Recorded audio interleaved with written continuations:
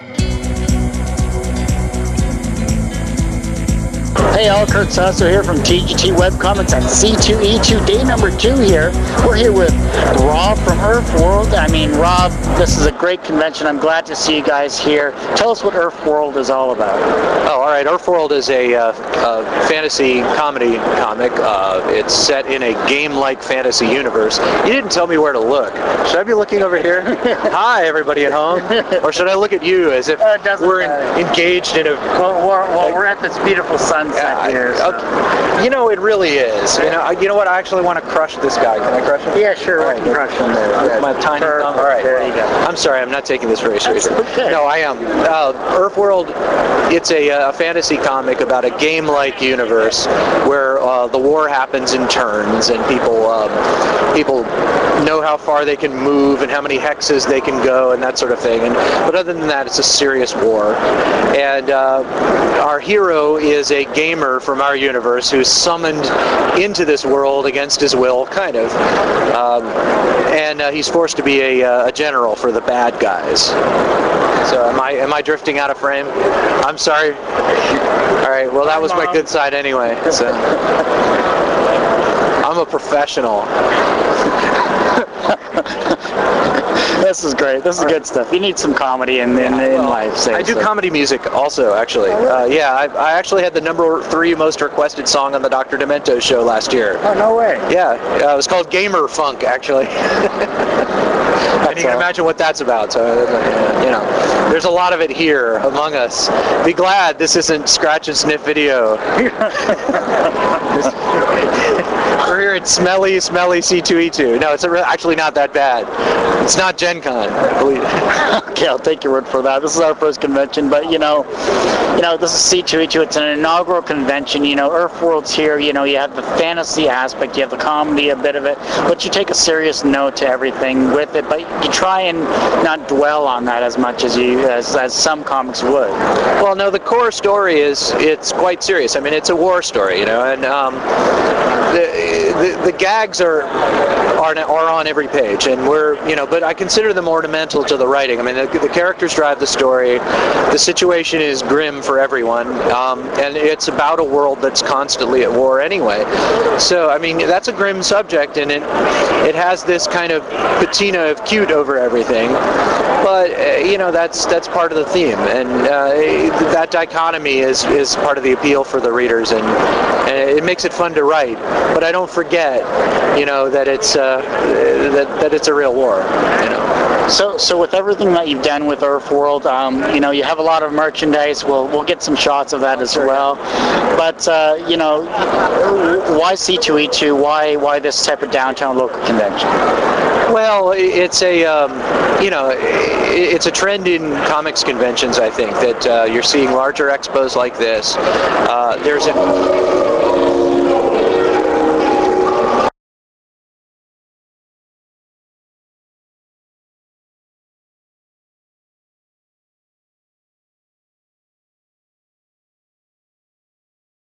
piece of atmosphere. Sorry, now we can.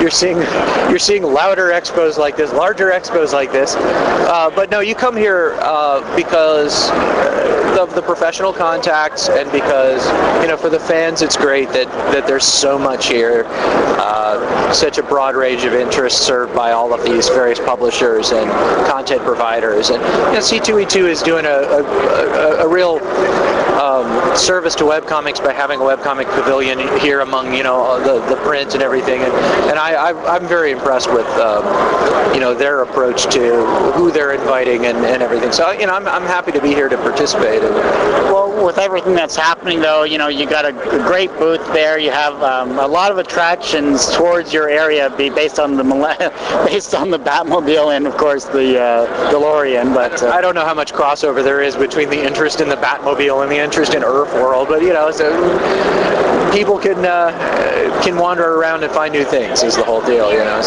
So with C2E2 being this inaugural convention and Erfworld's here, and you seem to be enjoying yourself with everything, once everything shuts down, the lights are off, you pack up all of your really cute dinosaurs there and everything like that.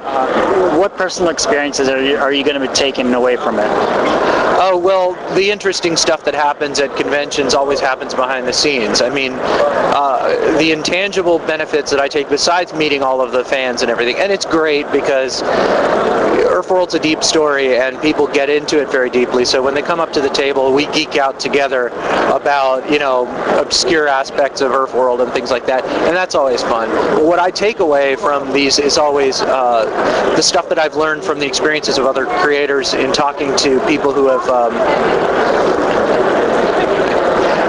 walked between us and the camera. Yeah, you